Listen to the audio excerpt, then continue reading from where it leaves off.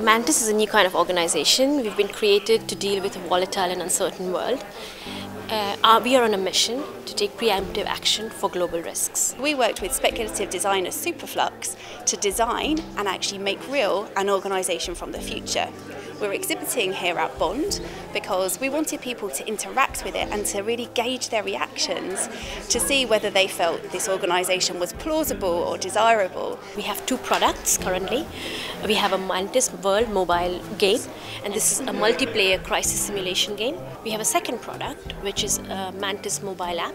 So we get locational data from people. We ask them to take pictures of the area, take a different route, and so on. And we collect this locational data and behavioral data to start modeling and creating a sort of risk landscape and starting to understand and anticipate what is the likelihood of certain risks converging into future catastrophes.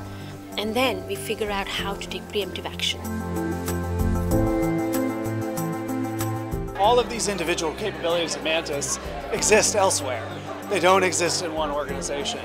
I don't think every organization has to do all of these things, but we need to start thinking about which ones fit our model best and that we can grow into. I was thinking, yeah, this could actually be something. I actually thought that should be started up in like 5 or 10 years. For me, it felt very radical and very different, and I guess I had my presumptions going into this session about what it would be about, and it kind of took that and then went like this far ahead. It's really different.